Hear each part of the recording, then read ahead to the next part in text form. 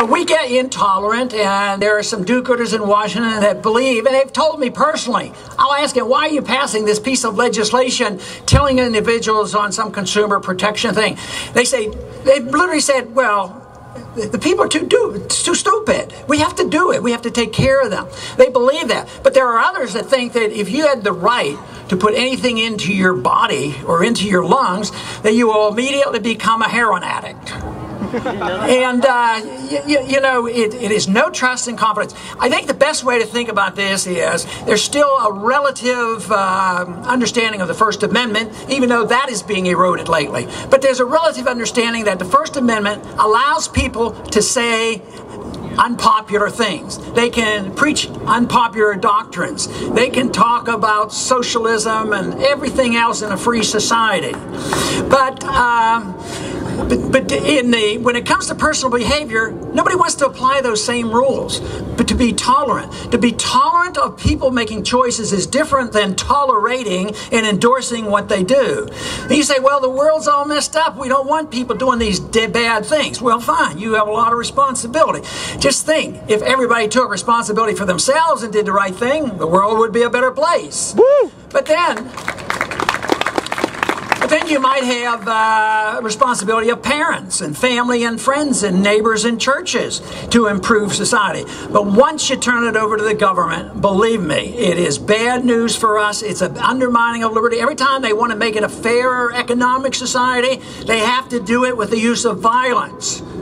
Some people who are strongly anti-war love the welfare state, and they don't see that they're using the same violence. The violence of the war is the violence of the welfare state, because they're taking by force from people from things that are rightfully somebody else's and giving it to somebody else. Now, the one argument that some make on this is a legitimate argument, because free markets and capitalism today is not well understood. We don't have free market capitalism. That's right, Ron! We have too many corporations and banks who benefit through the military industrial complex and the bailouts and the monetary system, so we don't want to be trapped into defending them.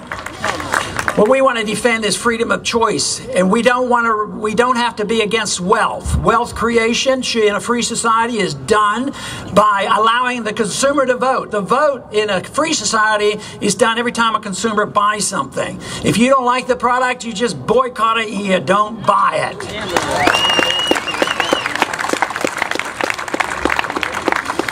Often wonder about if we ever applied the principles of the cell phone. Cell phones fascinate me. Fascinate me because, in spite of the horrors of big government, cell phones are rather prevalent. Have you noticed?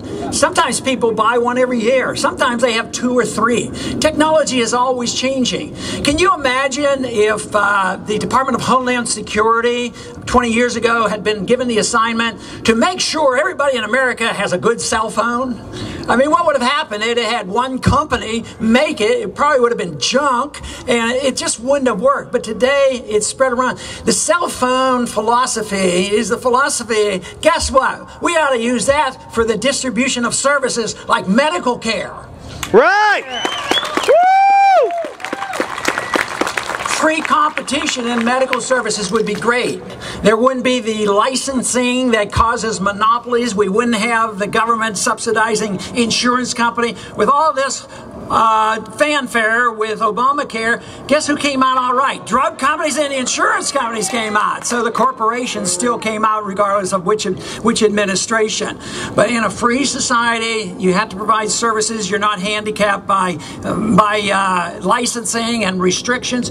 Today, everything is licensed and restricted and planned by the federal government. But guess where where you might do something on your own to take care of yourself, and you're not allowed. You're prohibited. Frequently, in holistic and voluntary natural health cures, the government always wants to put roadblocks in your way. They want to regulate the vitamins companies, the nutrition companies. Not only do they want to do it at the national level, they want to do it at the international level.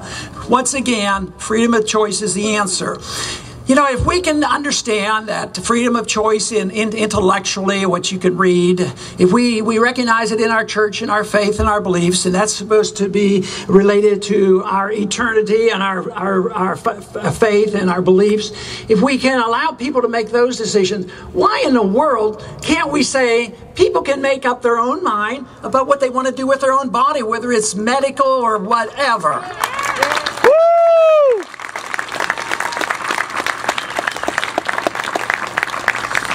Now, why should we continue the struggle for liberty?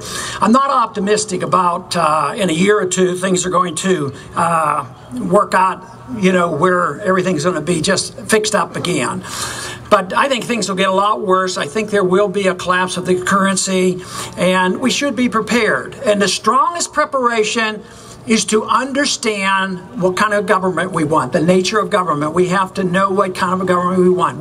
What should the role of government be? Should the role of government be what it's been for 100 years? I would say no, it's totally failed. The role of government, the founders had a good lead on this. The role of government ought to be to protect our liberties. That's the purpose. Yeah.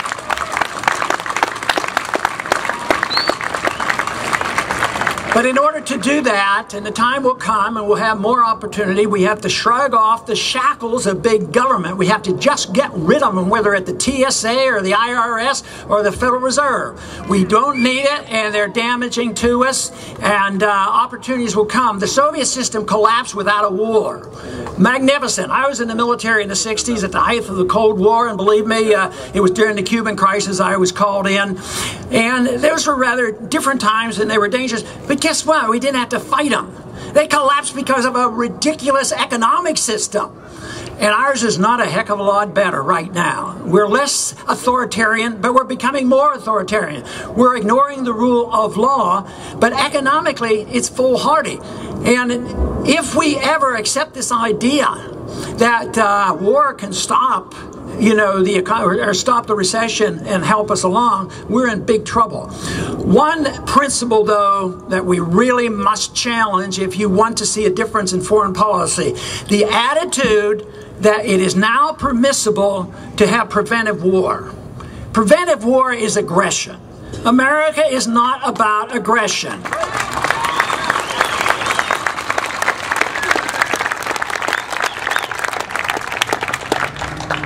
Today, people are starting to get worried about China. Bernanke today and yesterday have been complaining they want to blame China for everything because China's currency is too weak, you know, and they want to make it stronger.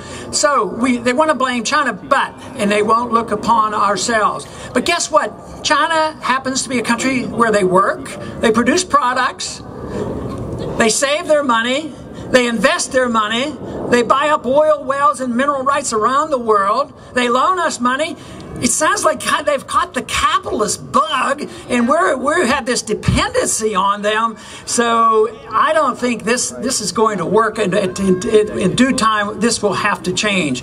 I think it will come about. I think we'll have the crisis. It doesn't have to be violent. We preach change, but not with violence. I think civil disobedience is great to practice. But ultimately, it's only the attitudes that count. Study and understand Austrian economics, what civil liberty is all about. But most of all, we have to convince the masses of people, they have to be convinced that their best interests are served by believing in freedom. Up until now, people believe that my best interest is served by the dependency on government. They will always be able to rob somebody and give me some money. So they capitulate and they say, if we get some food stamps, we'll endorse this system of government granting favors. But guess what? The food stamps dribble out to the poor, and the big food stamps go to Wall Street and the bankers and the tune of trillions of dollars in secrecy.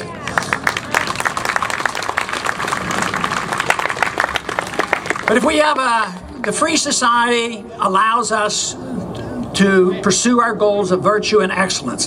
That is what makes civilization, is individuals who want to pursue excellence and virtue in a private sort of way. When governments claim they know what is virtuous and only the government can tell us and spell it out, believe me, They are not virtuous. They want power and authority, and they want to dominate, and they want to dictate, and they want us to be servants and respond to everything that they want. They want us to work hard so they can raise our taxes.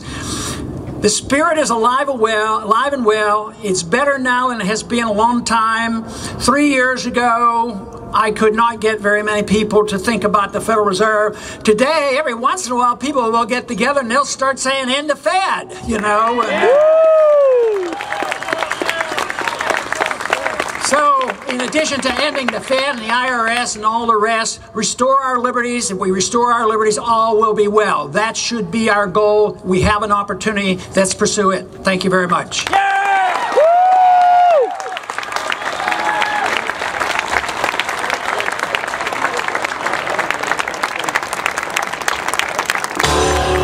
Well, wasn't that great? Yeah. Every time we hear Ron Paul, we learn something else.